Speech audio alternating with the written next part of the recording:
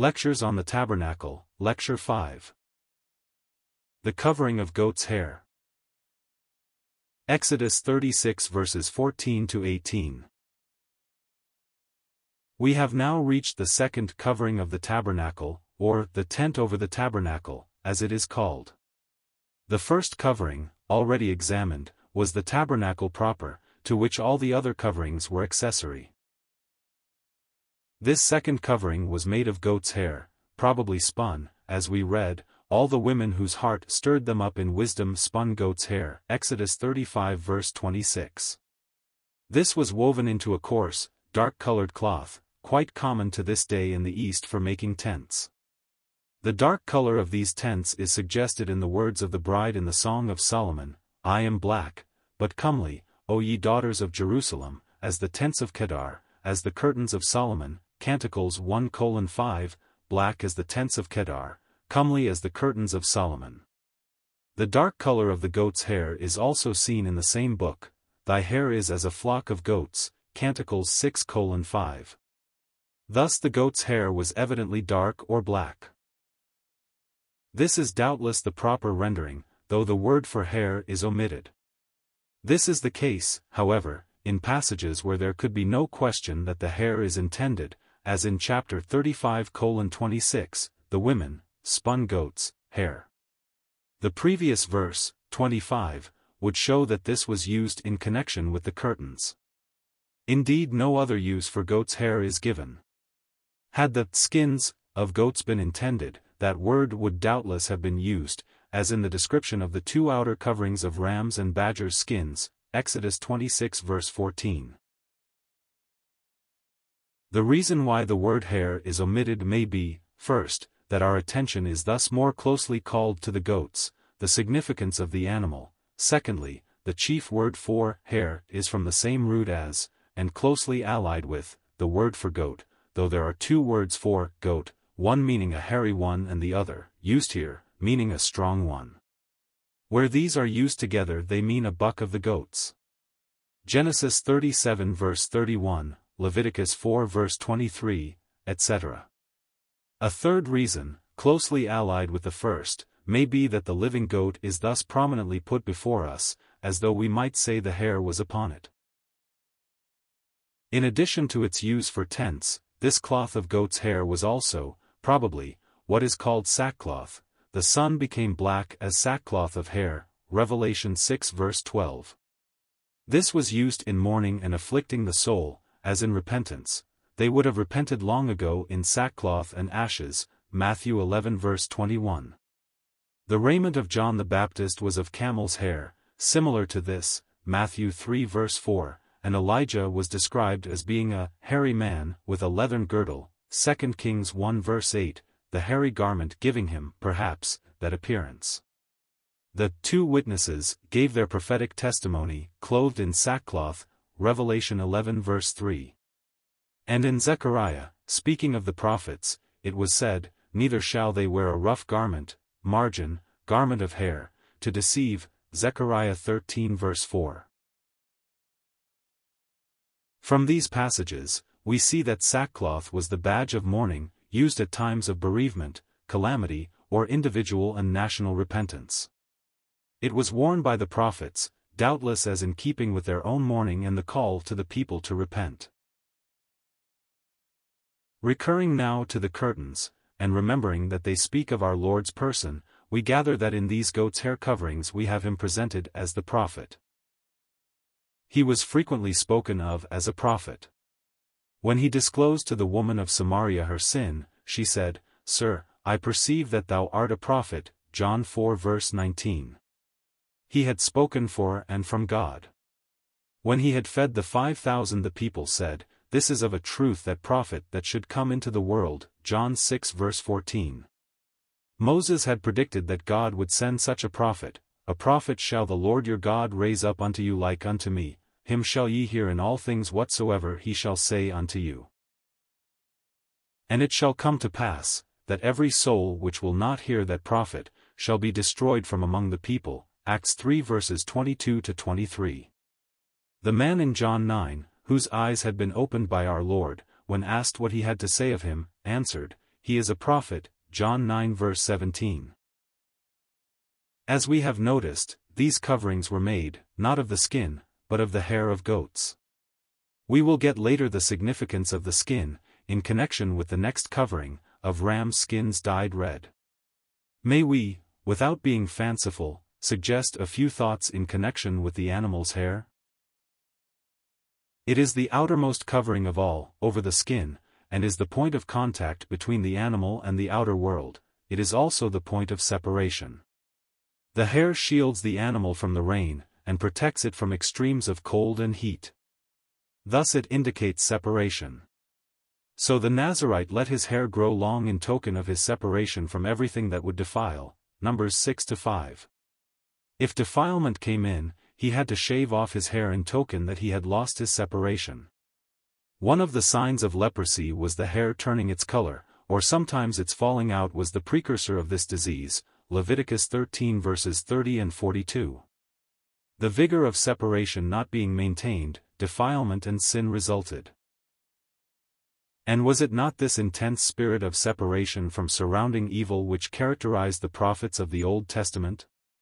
Samuel, the first of the prophets, was thus marked out by the promise to his mother before his birth, I will give him unto the Lord all the days of his life, and there shall no razor come upon his head, 1 Samuel 1 verse 11. His long hair of Naziriteship was to mark his relationship to God, and be a witness to the nation of their alienation from him. How nobly his life answered to this badge of office can be seen from the subsequent chapters of the book we have quoted. Passing from the badge to that of which it speaks, we find this separation strongly marked in the writings of all the prophets, in none perhaps more strongly than in Jeremiah. I sat not in the assembly of the mockers, nor rejoiced, I sat alone because of thy hand, for thou hast filled me with indignation. Jeremiah 15 verse 17. Nor was this a misanthropic aloofness from his fellows by one self-occupied or morbid. He had a spring of joy which kept his own soul fresh in the midst of the moral desert about him, as the previous verse shows, Thy words were found, and I did eat them, and thy word was unto me the joy and rejoicing of my heart, verse 16. As is well known, the ministry of the prophets did not begin till the failure of the people and of the priesthood made it necessary. Thus Samuel began his work after the failure of Eli and his sons. We find that the primary work of the prophet was not to predict future events, but to speak for God, and to call back the people to a true judgment of their ways. We do indeed get most wonderful and glorious predictions, the destiny of the nations, the recovery of Israel and its future glory, above all, the kingdom of Christ our Lord. We shall find these themes dwelt upon on many a bright page of the prophets. But the dark, somber background upon which all these pictures of glory are projected is the abundant witness to the people of their sin, and solemn threats of coming judgment. These predominate, cry aloud, spare not, show my people their transgression, Isaiah 58 verse 1. So, as we have seen, our Lord was frequently spoken of as a prophet. He himself spoke of John the Baptist as a prophet, and more than a prophet, Matthew 11 verse 9. And after John's imprisonment he took up the same prophetic work, repent ye, and believe the gospel, Mark 1 verse 15. He was indeed more, how much more, than a prophet, but his ministry of mercy and grace was ever connected with the solemn witness of the sin of the people to whom he had come. Particularly did his constant witness to the hypocrisy of the Pharisees and leaders of the people show the garment of goat's hair. For him, too, it was the garment of sorrow, for the stern rebukes of sin and warnings of judgment came from the tenderest and strongest heart that ever beat, if we may compare the Lord and Master with even his most faithful servants. Jerusalem, which had heard his warnings, was also the subject of tears and lamentations. He beheld the city and wept over it, O Jerusalem, Jerusalem, which killest the prophets, and stonest them that are sent unto thee, how often would I have gathered thy children together, as a hen doth gather her brood under her wings, and ye would not. Luke 13 verse 34.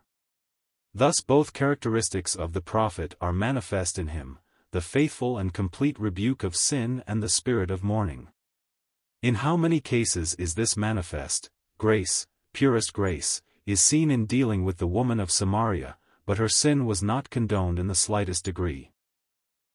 There is no such thing, in dealing with God, as covering up sin.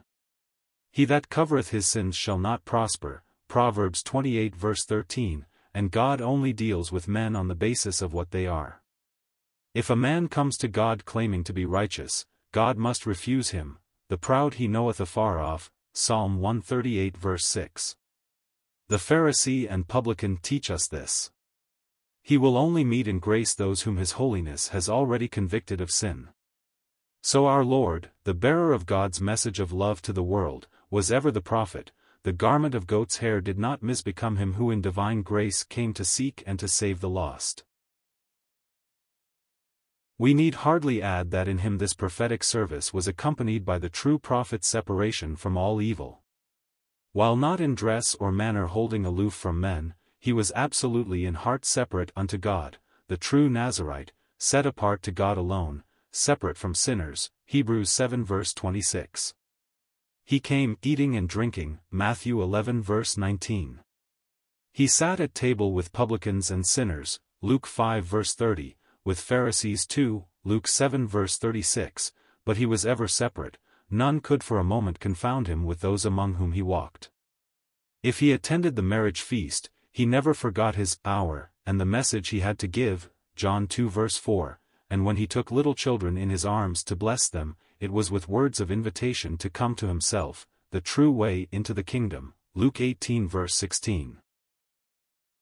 This is the true separation, the true garment of goat's hair, which he wore with perfect consistency as he moved in and out among men. Let lying lips call him a gluttonous man and a winebibber, in their souls they knew he was in very deed separate from it all. We read also of goat's hair used in an opposite way from what we have been learning, yet connected with it. We have already quoted the passage in Zechariah, "Neither shall they wear a rough garment to deceive," and we read, in Genesis, of Jacob seeking to defraud Esau out of the blessing by the same means. There is a strange commingling of faith and unbelief in Rebekah and Jacob. Both had faith enough to value the blessing, but not enough to trust God for it. So they seek to secure it by deceit. Jacob thus makes good his name of supplanter. Bitterly does he reap all his sowing, and is himself deceived in much the same way, and in connection with a favorite son, as he had deceived his father Isaac. Esau was a hairy man, and Rebekah took a kid of the goats, and covered Jacob's hands with it that it might seem to be Esau, Genesis 27 verse 16. So when Joseph's brethren sell him into Egypt, they take his coat of many colors, slay a kid of the goats and dip the garment into the blood, and show it to their father who thinks that his beloved son has been slain by an evil beast. Genesis 37 verses 31 to 36. In both these cases a kid of the goats, not a lamb, was used for the purposes of deception. We find the goat's hair used for a similar purpose when Michal, Saul's daughter, sought to deceive her father, from whom David had fled. In the parable of the judgment of the nations, our Lord speaks of those who have shown enmity to him and his people, as the goats, and the sheep stand for his own, to whom he gives life eternal, Matthew 25 verse 32. The dark color of the goat might also suggest this connection with sin, which we cannot call fanciful in the light of the scriptures at which we have been looking. This is also in accord with the garment of the prophet being of goat's hair. It was a confession of the people's sin and a witness against it. The goat suggests sin, but its remedy also. In the sacrificial ordinances we find very frequent references made to the sin offering, and in the majority of cases the goat, or a kid of the goats, is the animal used for that sacrifice. Thus, if a ruler sinned, he was to bring a male kid of the goats. In the case of one of the common people, it was a female kid. With the trespass offering it could be a lamb, or a kid of the goats, Leviticus 5 verse 6. So, too, in the consecration of the priests, the people were to offer a kid for a sin offering, Leviticus 9 verses 3 and 15. On the great day of atonement we know the prominent place occupied by the two goats, one for a sin offering and the other for the scapegoat, Leviticus 16 verses 7 to 10. One being slain as a sin offering, its blood taken into the holiest and sprinkled upon the mercy seat, upon the head of the other. Aaron laid his hands confessing all the sins of the nation, putting them upon the head of the goat, who would thus bear them away to a land not inhabited. Literally, a land cut off. Here we have a twofold type of Christ bearing the penalty of our sins, and thus giving us a title to enter the presence of the holy God, and also taking them away so that they shall be remembered against us no more. In like manner, at the dedication of the altar, the offerings of the princes of Israel included 1 kid of the goats for a sin offering, Numbers 7:16. We have the same mention in the prescription for the offerings at the Feast of Tabernacles, Numbers 29:16, etc. We remember, too, that the words for sin and sin offering are the same. So it is said of our blessed Lord, He hath made him to be sin, or sin offering, for us, who knew no sin, 2 Corinthians 5 verse 21. The scriptures we have mentioned show that the goat suggested the sin, the witness of it, and the offering to put it away. We have seen the hair of the goat used for purposes of deception, the goats themselves spoken of by our Lord as contrasted with the sheep. Secondly, we have the garment of hair as the prophet's garb, connected with the witness against sin, and thirdly, the goat as the ordinary animal for the sin offering. Thus the goat reminds us of our Lord as sin-bearer, who came, in the likeness of sinful flesh, himself ever sinless, and for sin, Romans 8 verse 3. But the covering was of the hair of the goat, not of the skin, suggesting that the sacrifice had not yet been offered, but pointing on to it. This covering, then, tells of that prophet who uncovered all the sin of man, who showed him in his true character. He was the witness of man's sin, for he knew what was in man, and who knew also what the perfect nature of God required. Amidst abounding evil, his own soul was in perfect peace. He could denounce hypocrisy, bear solemn witness against the rich of this world, weep over poor fallen man, while the inmost depths of his holy soul were ever set upon his Father and his will. Thus he never repined at his lot, never was overwhelmed by the tumult of self-will which surged about him, and never for a moment was bitter or misanthropic. Jeremiah was so overwhelmed by the burden of being God's witness in a sinful and adulterous age that he cursed the day of his birth, Jeremiah 20 verse 14. But there were no such hours of discouragement in our Lord's life. Even so, Father, for so it seemed good in thy sight, Matthew 11 verse 26. Was enough for him. Thus he wore the prophet's garment of goat's hair as none other has. In this, as in all things else, he must have the preeminence. But more than this, no prophet could do more than witness against the sin, and point forward to the coming one who would deliver from it. But with our Lord, the very rebuke of sin was a reminder that he was to be the sin-bearer. His call to repentance was also a call to faith in himself. He was the giver of repentance. After having disclosed the evil in all its blackness, and having denounced it with unsparing faithfulness, he goes to Calvary and bears the punishment which is its due. Thus he is a prophet, but how much more than a prophet? We come now to the dimensions of the curtains. There were 11 of these, as we have seen, divided into 2 sets of 5 and 6 respectively. The width of each curtain was 4 cubits, the same as those of the inner covering, but the length was 30 cubits instead of 28. 4, as we saw, is the number of the creature, of weakness, dependence and testing, and in relation to our Lord, refers to his human nature, in weakness and dependence, in which he was fully tested and his perfection fully brought out, as suggested by the 28 cubits of the inner covering. But here we have a length of 30 cubits, which, no doubt, has a significance too. Have we not a suggestion in the number of these goat's hair curtains? 11 curtains, separated into 2 sets of 5 and 6, which are the factors of 30. 5 is the number of responsibility, as we have already seen, and appropriately used in connection with our Lord's taking full responsibility in showing to man his sin. The prophet surely emphasized this in all his ministry, and how blessedly has the sin offering met our responsibility in salvation by taking the consequences of our sins and bearing them upon the cross. As we shall see later on, 5 is the number which speaks of God with man, of incarnation. 6 has its meaning suggested by its use in Scripture. The 6 days speak of toil and its limit. 6 days shalt thou labor. They also suggest the dominion of the man, created on the 6th day, over the creature. The number is frequently associated with the effort of men to be independent of God.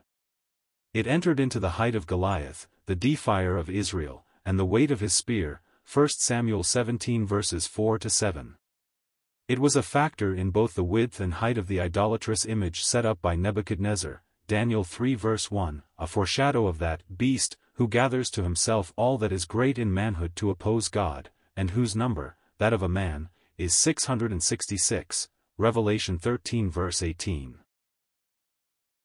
But Goliath was overthrown, in the name of the living God, by David. The great image of Nebuchadnezzar was despised and insulted by the men of faith who went into the fiery furnace rather than bow to it, and the beast is to be cast into the lake of fire.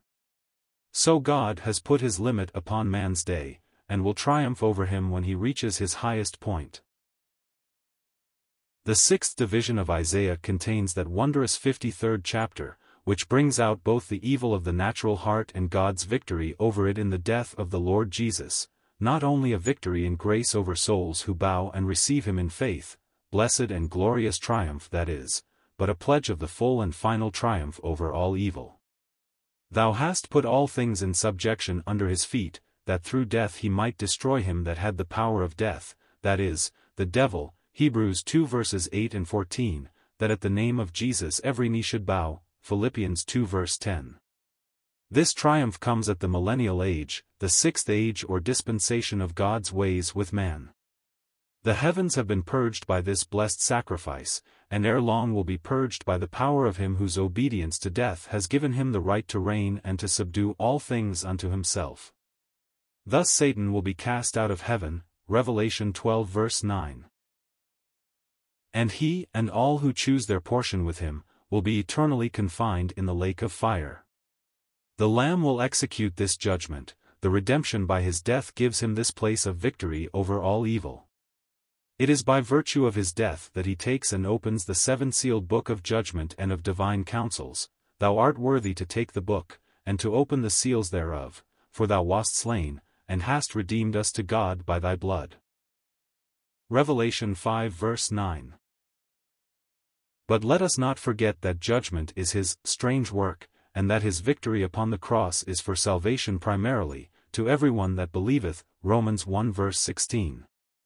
It was for this he came, not to condemn the world, but that the world through him might be saved, John 3 verse 17. Thus the element of 6 in the curtain speaks of the victory of him who came to be the sin offering. We apply this factor also to his life here as the prophet of God. Evil met him on every hand, but never overcame him for a moment.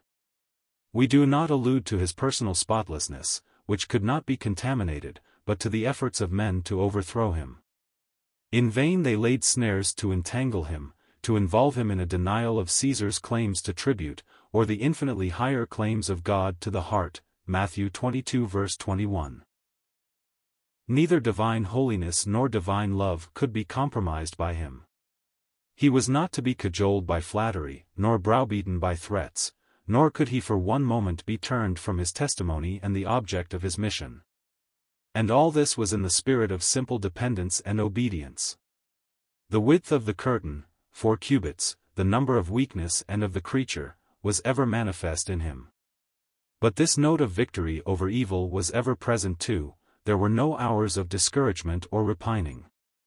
He might and did upbraid the cities which neglected and despised his message, but his resource was to turn to his Father. Matthew 11 verses 20-28, and from that presence to again utter sweetest words of love and mercy in the invitation enshrined by grace in the hearts of countless saved ones. Let us emphasize this perfect life and work of the prophet, by contrasting it with that of his people, none of whom can measure up to the full standard. What is signified by the number 4 is but too plainly seen in us, for, in the place of dependence and trial, in which we too often are in contrast to the unfailing one. We have also the number 5, which recalls our responsibility to render full obedience, but where is the other factor seen which speaks of victory in the place of responsibility? Only where, and in the measure in which, we are held and controlled by Him. But our Lord, slain in His victory on the cross, has gained the victory for His beloved people. He has triumphed over sin and over Satan and his power. That strong man has been bound and deprived of his armor and spoiled of his goods. Sin has been robbed of its mastery, and, wonder of wonders, the hard rebellious hearts of believing sinners have been won, conquered by love divine. What precious themes are these! What cause for exultation and worship as we ponder them! The sixth curtain of the goat's hair ensured the complete covering of the inner curtains of varied colors, half hung over the back of the tabernacle, and the other half was doubled or turned back in front, Exodus 26 verses 9 and 12. It has been thought that thus it would be more prominent, and visible to all who approached the tabernacle, and this view certainly seems beautifully in accord with the significance of the curtain. It acted thus, as we might say, as a sign or badge for the whole house of God. It served to designate the blessed object for which God had established a dwelling place with man. As every poor, weary, sin-laden Israelite would cast his eye toward the tabernacle, he would see, not the gleam of the gold or the gorgeous hues within, but the goat's hair, reminding him that the one who knew his sins was ready to forgive them. And as we read through the Gospels, whether it be the miracles, the teaching, or the ways of our Holy Lord, do we not see this sixth curtain, telling of victory over sin for sin-sick souls? As we see Him cleansing lepers, healing the sick, raising the dead, or as we hear the words of grace and truth falling from lips which spake as never man spake, we see stamped upon it all the blessed legend, "This man receiveth sinners," Luke 15 verse 2, we hear Him saying, "Come unto me all ye that labor and are heavy laden, and I will give you rest," Matthew 11 verse 28. And lest any might think their sins too great or too many to hope for pardon or favor from God, this badge of the sin-bearer waves like a banner of victory over evil, beckoning them all to come and hear these blessed words, "Him that cometh to me, I will in no wise cast out," John 6 verse 37. Is not this attractive grace? Can men shrink from one who, while reproving sin, provides the remedy? Can we shrink from the hand which was pierced for our sins? Can we perish with thirst, when He calls, saying, "If any man thirst, let him come unto me and drink"? One last feature must be noted: the two sets of goat's hair curtains were fastened together by 50 taches of brass, as the inner curtains were by golden ones. When we come to see the significance of the brass, we will find it a symbol of the unyielding truth of God and of judgment. It was the metal which covered the altar of burnt offering, which speaks of atonement by sin-bearing. So here again, we have the two great thoughts of sin and sin-bearing reiterated in these brazen clasps, and giving consistency to the whole covering, victory over evil in the place of responsibility. We may close our contemplation of this covering of goat's hair with the words of John the Baptist, himself a man with the hairy garment, saying, as in effect he did, "I am but a reprover of sin, I only partly illustrate the garment I wear. You must look away from me to see its full meaning in the one whose way I have come to prepare. Behold the Lamb of God which taketh away the sin of the world." John 1 verse 29.